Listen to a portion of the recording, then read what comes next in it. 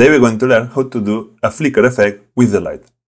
So let's go in render view. First of all, let's create a floor so we can see better the reflection of the light. And let's take this cube and make it up, something like that. Now, I'm going to make the background darker. To make a flicker, we need to select the light, go here, and we want to animate this, right? To do something like that. So I'm going to leave it in 0 and create a keyframe. Now I'm going to expand this and go to Graph Editor. And with this selected, you need to press N. Well, you don't have to press, but at least you need this panel if you don't see it. So with N you can open and go to Modifiers and add Noise. And now we have this little noise. So this little noise, as you can see here, is animating the power of the light. However, this is really small because this is 5. So we need to go like 100, 1000.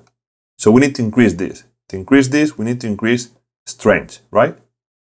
So more we increase,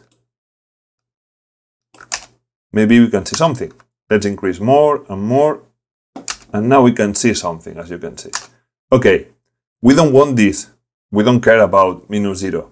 So if you want to cut this, we need to add limit. And here you have to select, I don't remember which one is now. This one? No. This one, yes. So now we have this effect, you can see. And if you want it faster, then let's come back to noise. And here you have the scale. So this is the distance between any flicker, any value. The maximum value we have is around now 300.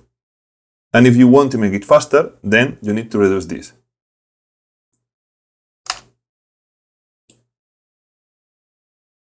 And if you want more power, then increase this.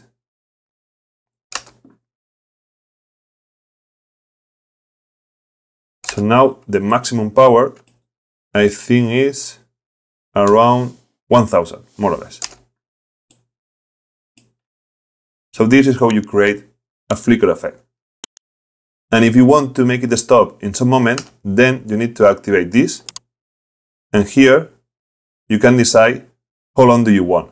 So this is the start. Now I'm saying start from 0 until 80. So from 0 until 80, I have this effect. And after, it stops. If you want longer, longer. If you want shorter, shorter, you can change the start and the end.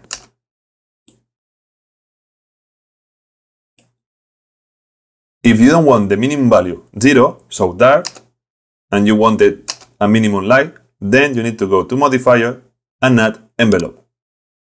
And click here and click this. So this is going to make down or up the minimum value. So as you can see, now I'm lifting that. So the minimum value is this one, around 400.